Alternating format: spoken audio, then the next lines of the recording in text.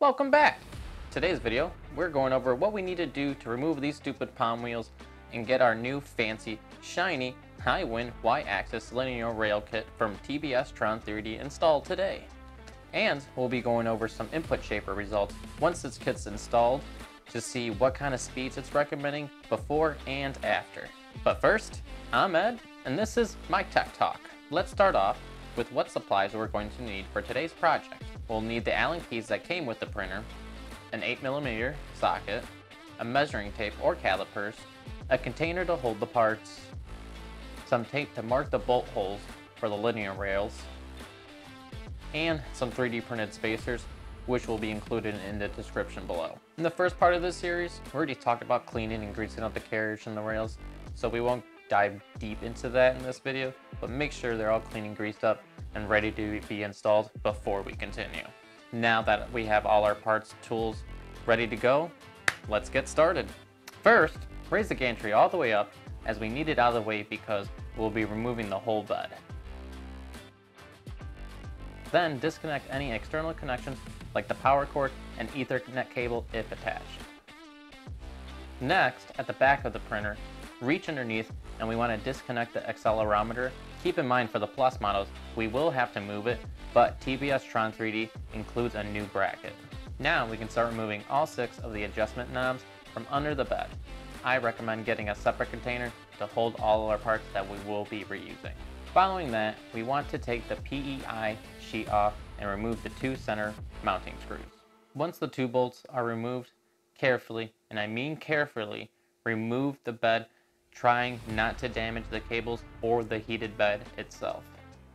Also, take the standoffs and springs and put them into that same container we did with the knobs. Next, we want to remove the 2 bolts that hold the Y belt to the base plate and place them to the side for reinstallation later. Now around the back, we want to remove the 4 bolts that hold the back cover on, and once the back cover is off, proceed to slide the base plate off the frame.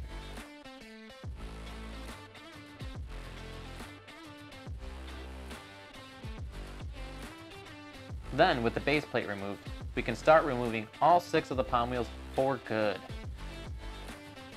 And while we are here, for people that have the Plus model, this is a good time to move that accelerometer we were talking about earlier with the bracket and the M3x8 bolts included in the kit.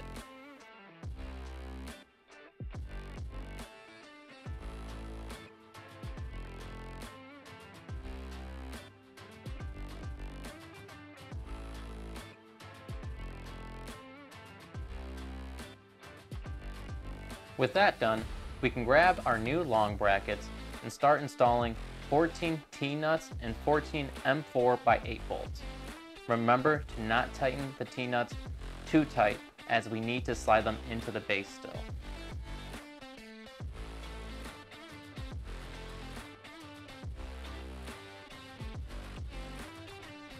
Next, we can slide the long brackets with the T-nuts into the base of the printer. And if you need to, don't be afraid to have to spin the bolts if they don't slide in right away.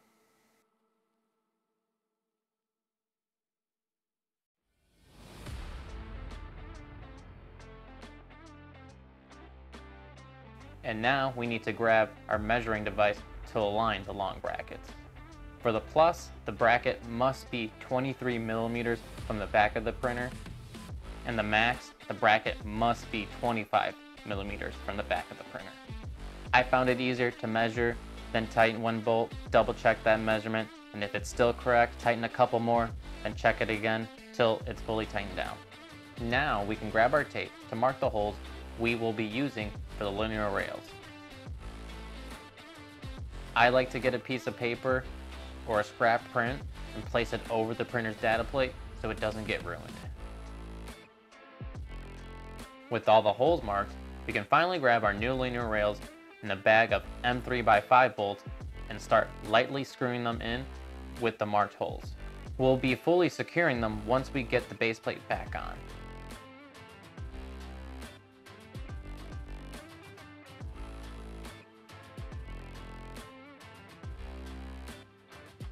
In the process of ordering and shipping my kits, TBS Tron 3D released a new bracket for the Y-axis kits that eliminates the need for the brass standoffs or the silicone gaskets. So shout out to them for shipping out the brackets and just making that process that much easier. But if for some reason you still have the old kit or just getting around to installing it, you can either just use the 16 brass standoffs and the short bracket, or you can use a combination of one of the thin and 2 thick silicone gaskets and the short bracket.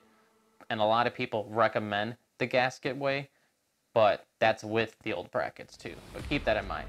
If you have the new redesigned brackets, then you don't even have to worry about that anymore. And if you have the new brackets, you simply just have to secure them with the 16 M3 by 12 millimeter bolts, and you're done.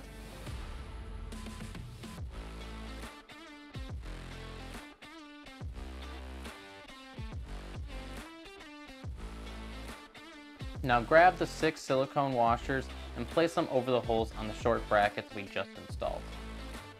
And then place the base plate over the washers. Next, grab the 4 3D printed spacers I had mentioned earlier and place them in the 4 larger mounting holes that the old stupid eccentric nuts used to be in, and secure the base plate with the 6 5mm by 14mm bolts included in the kit.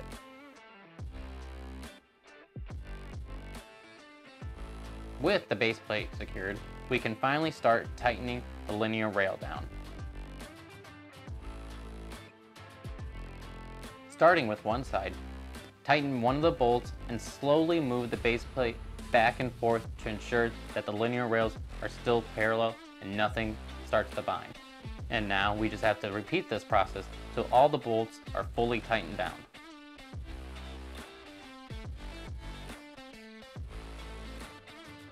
With the linear rails finally secured, we can reattach the Y-axis belt using the same bolts we took off earlier.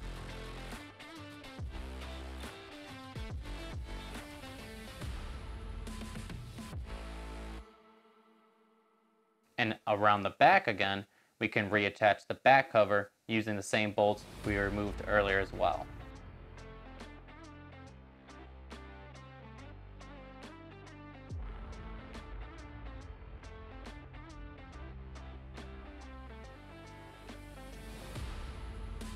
Now we want to place the 2 standoffs we removed before in the same spots and place the heated bed back over the base plate.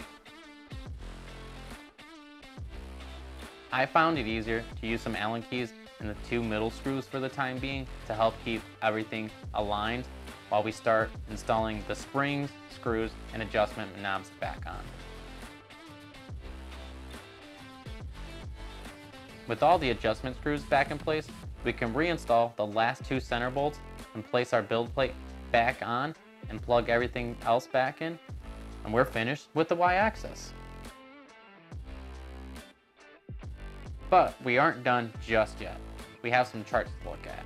Alright, it's a new day, and after looking over the charts and rerunning them to make sure I did everything right, I'm ready to share my results.